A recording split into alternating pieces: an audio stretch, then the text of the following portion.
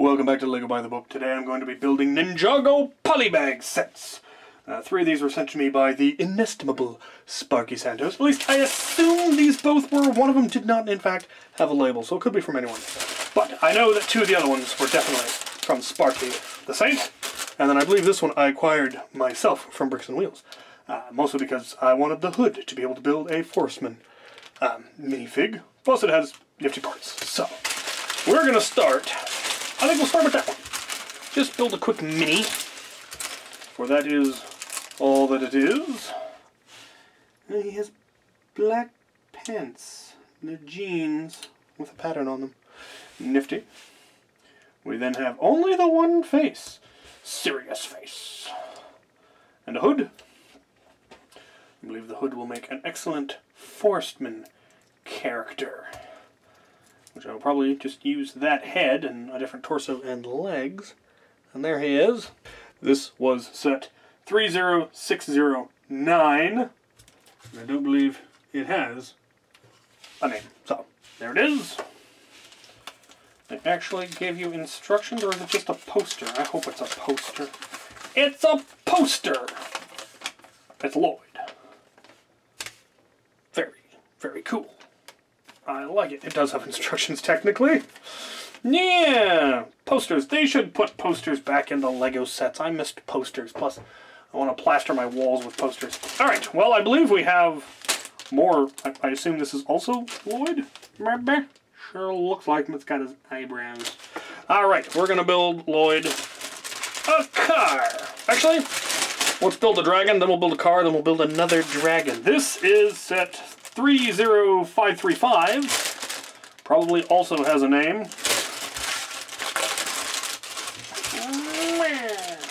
No, there's more parts. Did I get them all? I think I got them all. Alright. No. Here we go. We build our mini. He appears to have a band-aid. He also has a serious face and a not so serious face. This one will be made with serious face. Oh no, his sword is warped. Huh? His sword is warped. Alright, we've got our mini. Nifty. Now right, let's build a thing. Some sort of a dragon. How are you all? Have any of you gotten? What did you get? Did you get any good sets for Christmas? What was your favorite one? What sets are you looking forward to? I want that blacksmith shop in a dirty. Oh, there's another page. A dirty way. I will be acquiring it as soon as it comes out. It's supposed to come out in February, which would be cool because it means I can get it for myself for my birthday. And I am looking forward to it. I was, and I may still, I was going to add it to my medieval village. The one problem is that it is a much more detailed set. As far as design, it's got a lot more complicated detailing in the fancy, not the hyper-realistic that the original idea that was submitted was, which of course people have complained about, that they simplified it and took a lot of what, made people vote for it, because it is an ideas set, so it was one that we... the builders, the fans, we voted on it on the LEGO Ideas page because we thought it looked really cool and we wanted to make a set out of it. And then it didn't end up being as fancy and detailed as the original design was, and so of course some people are disappointed in that, and some people less so. I'm not terribly disappointed. It would have been, one, way more expensive if they'd made it the way it was originally designed. But it would have been nearly impossible for me to be able to realistically use it in my diorama as it was originally designed. As it is, while it is more detailed than any of my current stuff, I believe I will either be able to... tore his feet off. I should be able to either simplify it enough to make it match the aesthetic of my castle, or I can raise the standard of all of my other buildings, which will require a lot of parts and could get pretty expensive. What is really more likely, however, is that I will meet in the middle. So I will make my current stuff a little bit more detailed to get it up to the standard, and reduce the blacksmith shop a little bit. And between the two, I should be able to, like I said, meet in the middle and come up with an acceptable compromise. I don't mind making my stuff a little bit more detailed, and I don't mind making that one a little bit simpler.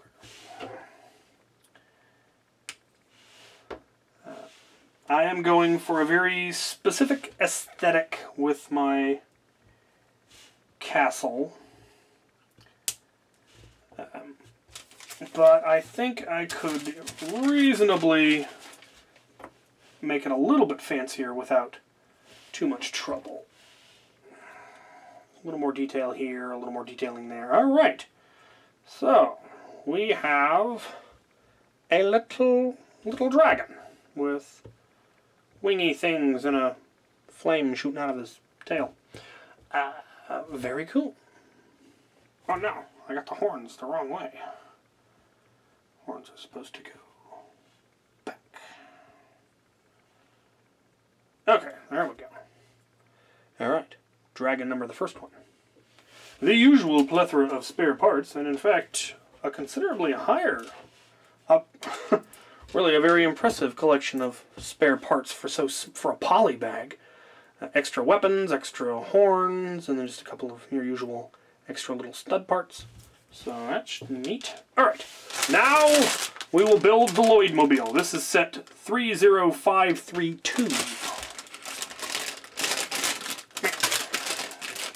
Come on.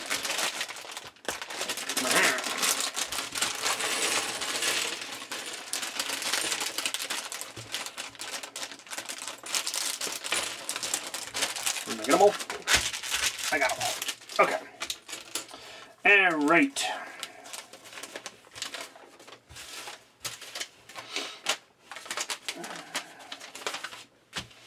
We, of course, start with our Mini. I don't know if this is an older design or a newer design, but it's got the two-part ninja mask. We again have a serious and a smarmy face. Always good to have options. And then, a little bit more traditional looking robes there, as opposed to the jeans that he had in the other one. No weapon on him yet. Alright, let's build his go-kart mobile-y thing. So what are your thoughts on my plan for the blacksmith shop? What are your thoughts on the shop? Did they simplify it too much? Did they simplify it enough? I really like the look of it. The roof is the part that kind of is going to stick out the most, because currently all of my village roofs are traditional, just made out of slopes. And having that fancy tiled roof is definitely gonna stick out. And I'm not sure how I'm gonna deal with that. If I want to replace the roof with a more traditional style roof, or if I want to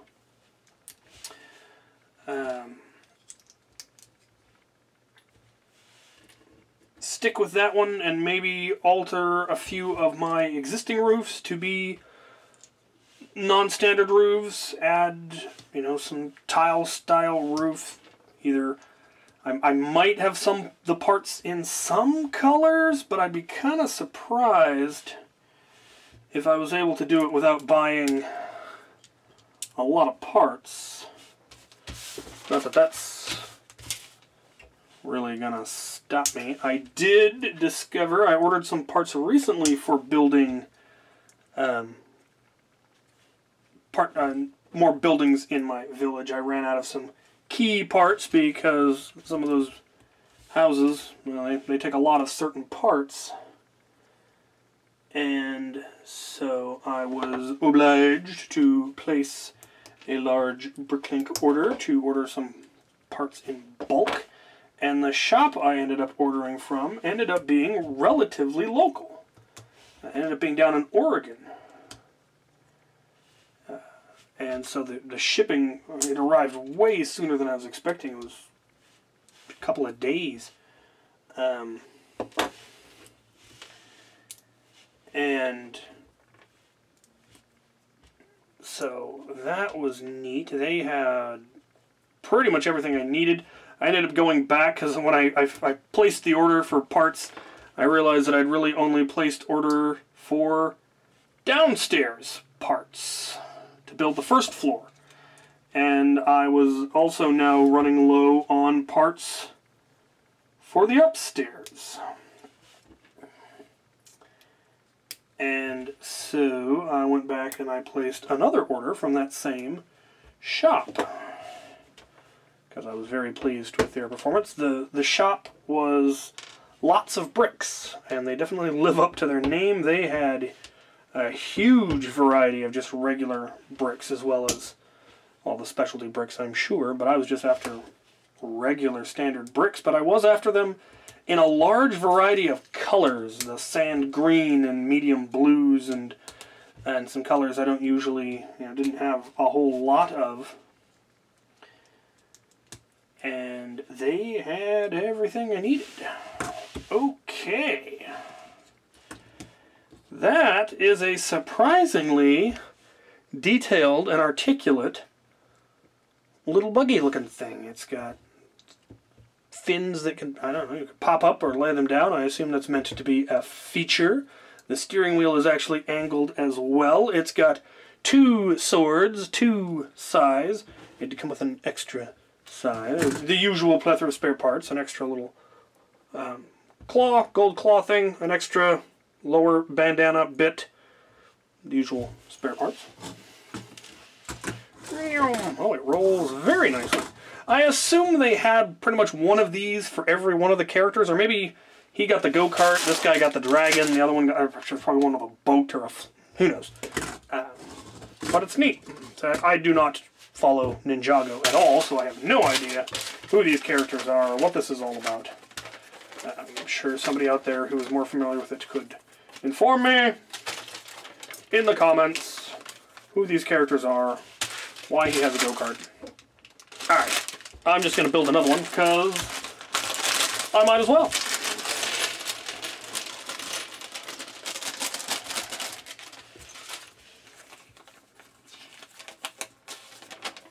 Back to my question. What do you think of the plan to reduce the level of detail to the blacksmith shop down a little bit and increase the detail of my existing existing buildings? I do plan to do actually the same thing with my ships at some point. I want to bring them all up to at least the level of the Barracuda Bay ship. Again, I'm not nearly as interested in hyper-realism. That's very, very popular, and a lot of people have done just absolutely gorgeous builds, but I prefer a little bit less. I want more than like the original sets, the Black Seas, the original Barracuda and the Skull's Eye Schooner and all of those. I want to keep their basic design, and I definitely want to keep their coloring. I just want to increase the detail. Similar to how I went with the castle, where the castle is based off the old King's Castle from the late 80s. but it has been made a lot bigger and a lot more detailed, a lot more realistic. All of the staircases work and all of that kind of detailing. I want to do something very, very similar with my pirate table, where I increase the detail, and that should be a lot of fun. There are some more than a few pirate ship builds that I have seen, even fairly recently, that I really want to try to emulate, build my own. Hopefully it doesn't cost too much to acquire the parts, though I may have a lot of them. I have a lot of brick, but I also have a lot of stuff built, and some of these require a large number of a very specific part that I may or may not have in sufficient quantities. But there are some more historical ship designs, so they actually look like frigates, proper frigates. And I have always been a big fan of that particular style of frigate, the USS Constitution era. Though probably they're generally a lot smaller. They're generally not going to be a 44 or 44 gun. I think they were a 44 gun ship. But definitely a lot more detail. And I want to try to build one of them. I saw one recently where it was that style of build, that level of realism, but they did it in the colors of the Black Seas Barracuda, and it was very, very clearly meant to be a frigate version of the Black Seas Barracuda, and it was just so beautifully done. And I want to do that.